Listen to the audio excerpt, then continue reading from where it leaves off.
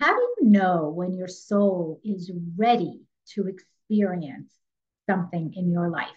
A new chapter, a major life event, a major turning point, whether it is a new relationship, marriage, the ending of a relationship, the birth of a child, a big career milestone, a relocation, anything, even something not so happy, like a health crisis or a big loss in your life, a difficult time financially. Any and all, and even more of these life events are shown to you through astrological cycles. And this is one of the great strengths of astrology is prediction. And so today I'm going to talk briefly about a method of prediction called progressions, because the difference between progressions and other methods of predictive analysis is that progressions begin on the inside. They signal your internal readiness on a soul level to experience a life event. And when certain progressions are triggered by contact to your natal chart, then the event is likely to manifest into the outer world. So I'm going to show you a couple of examples to bring this home and have it be illustrated. And before I do that, I do want to introduce myself. For those of you who may not know me, my name is Maria Di Simone. I am a professional astrologer, and you can find out more about me and my work at insightfulastrology.com, where I offer personal consultations, and I have an entire astrology school with classes ranging from the beginner's level all the way through advanced to professional. Now, I am opening a class right now for progressions. So, very quickly, I want to tell you about that class. If you already understand astrology up to the level of aspect analysis, and if you have already studied transits, then you are ready to study progressions. All of my classes are done via Zoom. And so if you can't attend live, don't worry, you will get the recording. I offer a personalized learning experience in all of my classes. So for the progressions class, you will all get to give me a date, exact date of a major life event from your past. And you will get to see if there are any relevant progressions. And of course, we'll also look at the transits that occurred at the time of that event. We are also going to learn every single part of secondary progressions, how to use them, how to work with them, from really digging into the progressed moon, the progressed planetary changes that are important in a person's lifetime, the progressed lunation cycle. We are going to study that. You're going to learn how to use it, and so much more. This is a class where you get personalized homework assignments, unlimited email support from me while I'm your instructor. And the early bird registration rate, which is only available until April 30th, will save you $50 off of tuition. So this class will begin on, the registration actually ends May 10th. The class begins May 18th at 11 a.m. Eastern Time. That's a Saturday, and it runs for 4 consecutive Saturdays. And again, all classes are recorded. So if this is a class that you think you're interested in, I highly recommend you grab a spot now while it's available, because my classes run in cycles. I go in order from beginners throughout my curriculum. So I will not be offering a progressions class again until I finish all of my courses and get back up to the level of progression. That could take anywhere from 7, 8 months to a year, depending on my class sizes and what else is going on with my students. So now let's get into some real life examples. I'm going to be using my birth chart to symbolize two major life events that occurred in my past. And the progressions are so compelling. You just can't miss it. You just can't ignore it. And you're all going to learn how to do this for yourself, for your own birth chart and for anybody else's birth chart. So let me share my screen and pull up my birth chart. And we're going to look at two major life events. The first life event occurred on November 2nd, 1997, which was the date that I got married. This is my birth chart. Now, on my birth certificate, it does say 4:50 a.m., but over time, I have played around with the time. Understanding progressions and solar arc directions allows you to rectify a chart and really fine tune it. And that, based on some other factors, it's led me to lean more towards a 4:48 birth time, but we're splitting hairs here. 4:48, 4:50 isn't much of a difference, but for the purposes of this video, I am going to use my 4:48 rectified time. Okay, so here is my birth chart, Placidus house system. That is the house system I recommend using when you are learning with me. And that is because of the sensitivity of all the house cusps. And in the progressions class, I will actually demonstrate this very clearly when we track the progressed moon through all of the houses. So indulge me and experiment with working with the Placidus or another quadrant house system while you are a student of mine. Now, that is my birth chart. We're going to now look at the standalone chart for the day I got married. And you may not notice much at first, but once I do a bi-wheel, you will see it.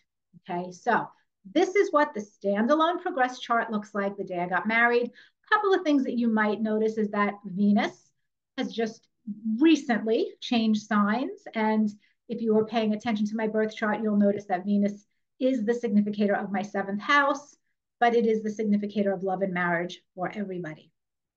Now, Venus, you'll learn in the progressions class, changes signs about 3 times in a person's life, sometimes 4 if you live long enough. So this is quite a significant event to occur in anybody's life. And that became a major pattern when I got married.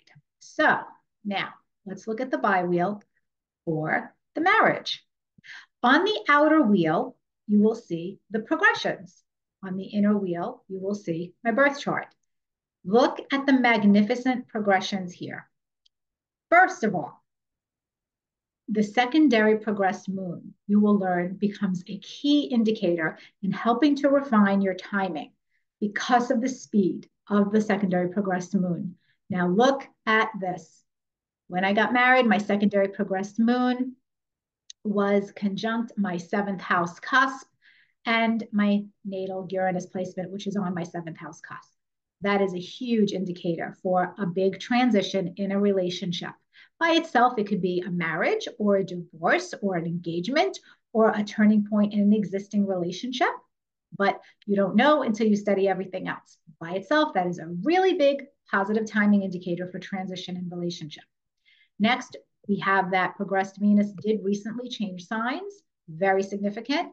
Now look at my progressed sun. Here it is at 10 degrees Gemini. Why is that significant? Well, it is engaged in an opposition to my natal moon at 10 degrees 51 minutes. So the sun and moon are connected here by progression. Very significant energy. And finally, we see that secondary progressed Mercury and Saturn are square natal Venus. And that is symbolizing the significance of a serious relationship. Okay, so natally, I have Venus square Saturn. You see that there? I don't know if you could see it. Let me just show this to you. Again, so natally, in my birth chart, I was born with Venus square Saturn. Well, look at the degrees. At the time that I got married, we have a trigger here. We have a big trigger. Saturn is within a little bit more than a half a degree of that square separating from exactitude with Saturn, with Venus. So during the time period that it was exact, I would have gotten engaged. Now I am getting married as it is moving away. Very, very significant progressions, guys. And you will learn how to see all of this for yourself. Now let's go and look at the second major event. This is the time that I bought my first home. So years later, I was divorced, and by the time I got to 2019, I was ready to buy my own home. And again, there is my standalone chart. And here is the standalone chart for the day I closed on my home. Okay.